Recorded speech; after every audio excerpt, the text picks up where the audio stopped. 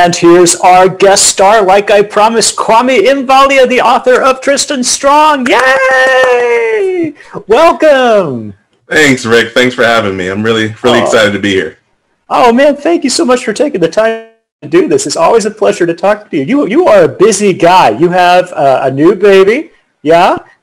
Yes. Congratulations on that. You are reading and writing up a storm. It's been quite a year for you. I mean, how has this experience been since Tristan Strong? It's hard to believe that was your debut. It was so solid and so smooth, and man, just knocked it out of the park. How has this year been for you? What's the experience been like? You know, it's been a lot. It's been exciting. It's been fun. It's been chaotic, strange at times. Definitely now. It's definitely a strange time now. But overall, I don't think I would trade it for anything. You know, being able to, I think the thing that I enjoyed most and the thing that I miss most at the moment was being able to go into schools and talk to students about the book, about writing, about how this was not where I thought I would end up, giving them, you know, seeing all of the aspiring writers in the crowd, like that's something I truly miss and something I truly value. Getting to do it virtual is fun, but being able to, you know, have somebody come up to you and say, hey, you know, because they're kind of shy, hey, I wanted to write and I thought that maybe you could give me some advice, and you give them some advice and then they scamper off and they've got their heads down with the illustrator that they just hired on the spot, and it's fantastic. I miss that. Yeah, no, I hear that. Yeah, it's been quite a year. You're right. And you know, when I'm looking for something to feel good about, I think, okay, but Tristan Strong is a Coretta Scott King honor book, and it was on the New York Times list for like 13 weeks and counting, and it's, you know, you've been optioned by the Disney Channel, so there is some good news in this year, and that's there is. awesome. You know, I definitely cannot complain. I feel bad complaining, and I think there's a lot of joy to be found, you know, in the different things that have happened, both to me and both for Disney, you know, through and for the Riordan Presents imprint. Like, I think this first year, you know, and some change has been absolutely incredible. Like, I know we had lofty expectations when it first launched, but did you expect like things like this, success like this? No, it's amazing. It's so awesome to see that. Yeah. But for you're wrapping up another series, and as someone who is trying to end their first series, what is that like? What is it like putting the cap on the storyline and the narratives? Oh my gosh. Yeah, it's a lot. I mean, I guess, you know, it's like kind of running a marathon. Not that I've ever done that, but that's what I kind of imagine it being. You got to pace yourself. You got to be real sure about, you know, having enough material and enough you know, willpower to get to the finish line. It's a big commitment. So I don't know that there's a secret to it. If there is, I sure haven't found it yet, but you just keep plugging, and it's been fun. I mean, 30 books. I just realized that was number 30 that I finished. Number 30. I don't know, man. it's a lot. But you, I mean, you are, well, the sequel, okay, is out this week. It's Tristan Strong Destroys the World. Congratulations on that. I don't know how you do it. You read so much. You've got a young family. You are writing up a storm. You're writing like all the things, and Destroys the World is even better than the first Tristan Strong. I don't get how you do it, but for those who haven't read the book yet, can you talk a little bit for us about the themes that you wanted to talk about in the second book? Absolutely. I think a lot of the time, at least for me, when I've experienced something, you know, like Tristan Strong punches a hole in the sky, we have a hero who goes through trials and ordeals and faces challenges, consequences for his actions, grows, learns, and we reach the end of the book. And for a lot of stories, that's kind of it. You know, if you go to the movie theater and you watch a superhero story, we kind of end after the good guys triumph, huzzah. But for book 2, I wanted to explore what really happens afterwards. You know, what happens after the big, quote unquote, villain is defeated. Um, who fills that void? How do we pick up and recover? What sort of traumas do we face? And what sort of healing is supposed to happen? Because not everyone heals in the same way. And that's something that each and every character has to interrogate. You know, how do they grow after something as terrifying and monstrous as the Ma'afa and the Iron Monsters and King Cotton, you know, threaten their very way of life? How do they recover from that? But I also wanted to speak about the concept and the theme of diaspora, you know, this idea of a united people that may have been dispersed throughout the world or throughout the realms in the case of this book, and how they form that connection or how they rediscover that connection that they had with each other. I think diaspora is something that is big in the African American community. When you think about origins, how we arrived in the United States, what regions of Africa we might have originally been in had, you know, we not have been taken away via the slavery. And so exploring diaspora through the eyes of a middle school student, I think it's something that's very important because you get to see things, at least I hope, you get to see things in a different lens, understanding if middle grade and middle school is about exploration, being able to explore your connection with someone else, someone who looks like you, I think is very powerful. For sure. Yeah, I was wondering about that too, because you tackle such important and resonant issues, and you mix it so well with a sense of wonder and a sense of fun even. And that's really neat to see. Is that a difficult balancing act between the adventure and the humor and the real serious issues you're talking about? It is, and it's something that I have become really conscious about. During a recent speaking engagement, I accidentally said out loud and then realized that it was the truth, and that we're not, and I am not trying to write a history book. I'm trying to write a story that has elements of history in it, and for readers, young readers and adult readers who might not have gotten to experience these same stories the way that I did, but it gives them launching pads and touching points, or anchor points, to go delve into actual history books and make that connection. That's one reason I really enjoy talking with teachers about Tristan Strong, because we get to talk about writing, we get to talk about story creation, myths, history. We get to talk about all these different facets of education. And it's not just one thing, it's a unit, and it's combined, and it allows them to build a lesson around it. And I think teachers, you know, at least the ones that I've talked to, they enjoy that. Yeah, for sure. But for you, something that I've always wondered, right, is that you have these stories in whether it's Percy or Apollo, you know, they are traveling through all of these different and unique places. And so I have to ask, have you traveled? Like, do you do travel research when you're off, you know, and you're planning these stories? Do you do research into the different locales and locations that your heroes are going to travel to?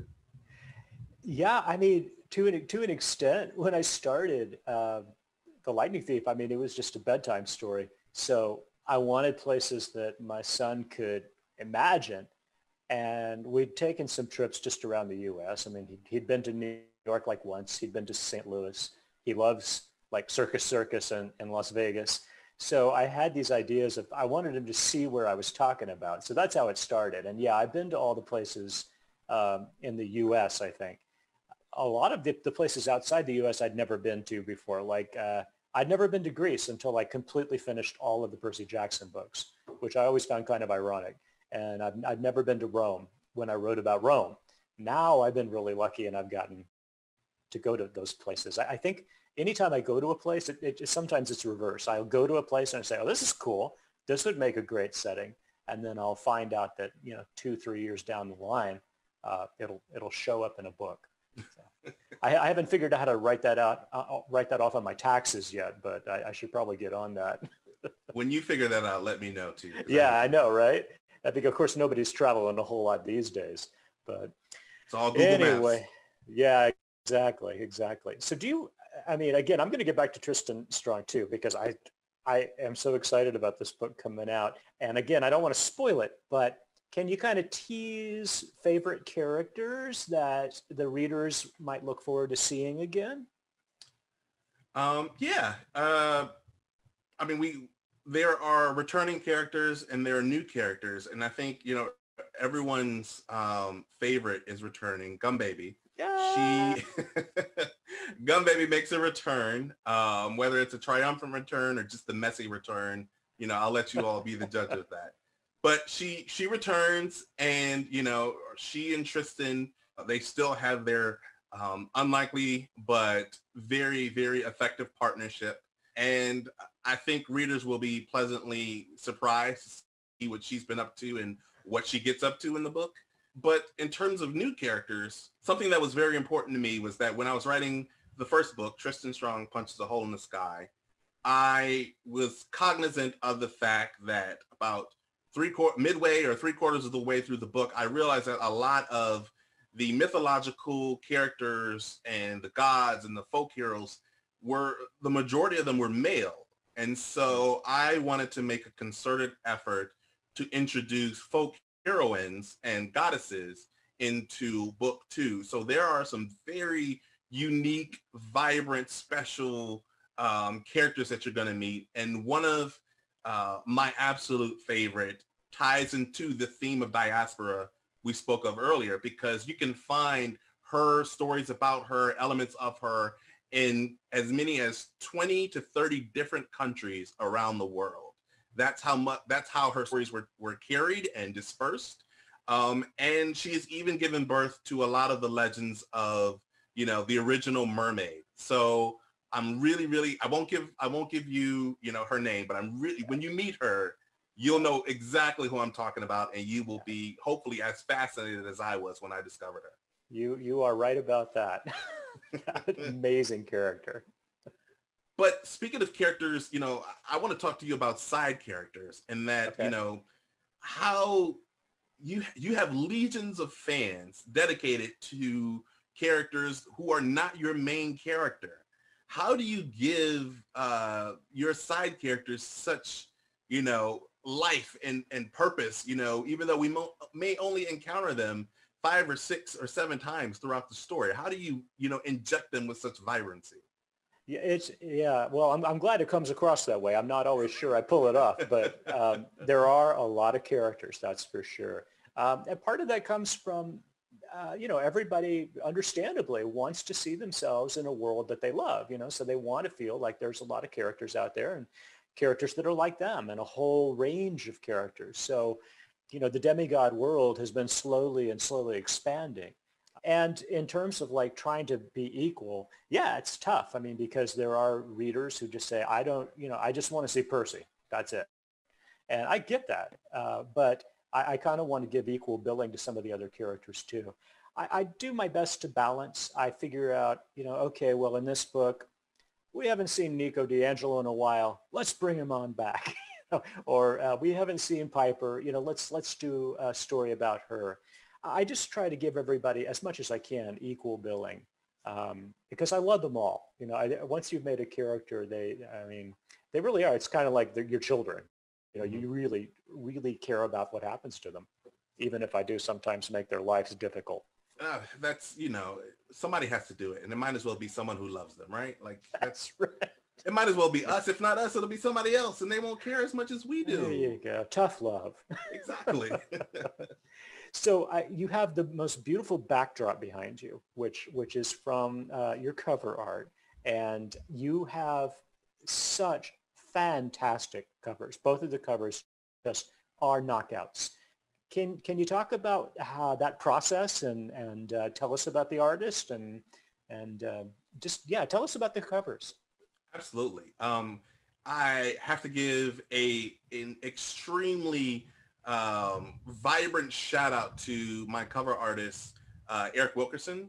and the design team at Disney, because between the two of them, they have created an absolute masterpiece, both with this cover and with the sequels cover of Tristan Strong Destroys the World. And, you know, I have 0.05% responsibility for producing these covers. Really all kudos goes to them. But for the process of selecting the cover, normally, you know, I'll get a request from our lovely editor, and she will ask and say, you know, is there a particular scene that you feel kind of encapsulates, you know, a lot of the energy of this book, and you know, ask me, you know, what is it? And for book one, it was, you know, I had a couple. One of them was would have been a spoiler because it comes at the end of the book. And it was when Tristan Strong, for book one, when Tristan Strong is surveying the bay in the Golden Crescent, and the Ma'afa is spilling out all of these monsters, and he has the story box shining next to him. It would have been a little bit of a spoiler. And so we went with Tristan and John Henry side by side, back to back, battling iron monsters outside of the thicket. It was, I appreciate it because it was iconic. I feel like Eric Wilkerson did a fantastic job capturing the energy and the action of this scene, because I love how Tristan is going forward. He's attacking, and John Henry is in the background, and he has Tristan's back, because I feel like that's what we as adults are supposed to do. We're supposed to let our children, the children of the world, you know, be energetic, go forward, and we're just supposed to support them, not direct them, but guide them. And for book two, if you've seen the cover, Tristan and a as yet unnamed character who I will not reveal, they are sprinting through this incredible landscape where you have giant statues, if you remember them from book one, giant statues that Nyame uses to guard his palace. They're racing through them. You see the shadows of the flying ladies in the sky. There is a chaotic energy kind of about the book, which, you know, if two kids racing, that tends to happen, you know? And so, again, it was just something where I wanted to present a scene where there is, you know, action and energy. But if you look at the boys' faces, there's joy and there's fun. And I feel like that's something that has to be present whenever we're talking about, you know, adventures that these two go on. Yeah, that's beautifully said. Yeah. But I'm looking at, you know, your backgrounds right now, and you have 5 incredible covers there. What goes into, like, how do you decide that? How do you decide which scene you're going to present or what's going to go on your cover for your books? Yeah, I mean, I have to shout out to my cover artist too, John Rocco. I mean, he's been the cover artist for the books ever since the green Lightning Thief cover that, you know, was so iconic. And he does a fantastic job. He sometimes doesn't get a lot to work with. I mean, because our schedule sometimes is so tight. It's like, well, what is the book about? It's like, I don't know yet. Just draw something, you know. But I'll try to do sort of like you were talking about. I'll pitch a couple of ideas. I'll say, well, okay, in one scene this is going to happen, and another scene. And you're right. You don't want to spoil anything. So you have to be careful about that. And he does a great job, just like Eric does, of finding an iconic image that may be like not an exact scene in the book, but really represents what the spirit of the book is about. And I do appreciate that, because it doesn't always happen that you have such a great sync up between the book and the cover, like yours. And I think like mine, we've been very lucky. Do you ever, are you ever writing and, you know, you're in the middle of a scene and you're like, this could be, you know, a really good cover or some really good art, you know, for the book? Have you ever experienced that? Yeah, I have. I'm a real visual thinker, so I think, and I'm usually wrong, but I'll say, you know, this would make a great illustration. And John's like, nah. It's got to be this other. And he's usually right. That's why I'm not the artist, I guess. Listen, you know, I was asked to provide a example map for book one for the actual map artist to draw. And the two blobs that I turned in that the artist turned into the spectacular world of 𝓚𝓪𝓮. Yeah, there's a reason I write and don't illustrate. Thank you. Yes.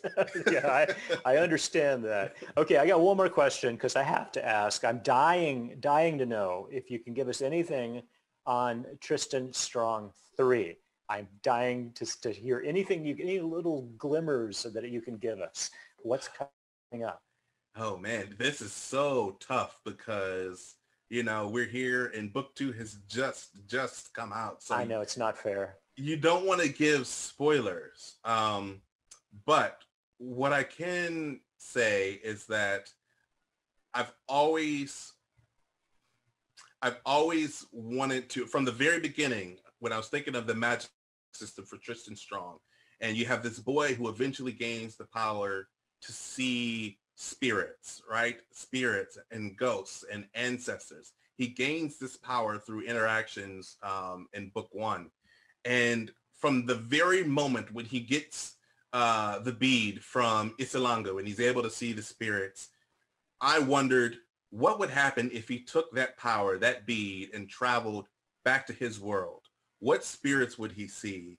What stories would they have to tell as he travels back home, you know, from his grandparents' farm? So book three, if book one, you know, is about defending against, you know, these terrible monsters, and book two is about getting healing and recovering from trauma and exploring your diaspora, you know, book three, I think, is about returning home and with a new understanding of who you are and what the world actually is around you. Because I don't think you go through those previous two books and come back the same. And so I wonder what ghosts and spirits Tristan will talk to in book three. Okay, you just gave me chills. I have to tell you, I'm so excited. That is awesome. That's all for questions. I think we've had enough questions. Rick, I'm throwing down the gauntlet. I have to give you a challenge. It would not end right if I did not give you a challenge. So here is your challenge. You have to float a homemade raft. If you want to make it in the image of Ayana's raft, you can do that. But you have to float a homemade raft across your bathtub, a full bathtub, without any of your characters or figurines falling off. Can you do that? I mean, it sounds doable. So there's probably going to be a huge mess up here. I'm trying to figure out how this goes wrong. Okay, all right. I'll figure it out. Challenge accepted. I'm going to sail through this challenge. Excellent. And remember, 𝓬𝓵𝓵 is watching. Oh dear. See, that's what worries me. Kwame and Mbalia, thank you so much for joining us today. It was great as always talking with you. Thank you so much for having me, Rick. I really appreciate it. All right, take care.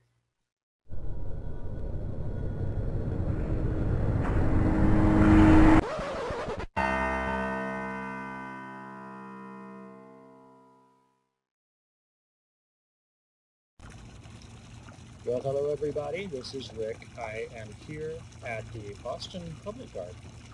Kwame has challenged me to float a raft across a body of water. We don't really have a bathtub, so I've come down here because we do have this lovely fountain. Here's my little 𝓬𝓵𝓵. And I have put her on her own little raft. Oh, I can tell this is already going to work really well. So we're going to try to float her across without getting her into trouble. Are you ready, 𝓬𝓵𝓵? 𝓬𝓵𝓵 is not ready. Okay, good. So here we go.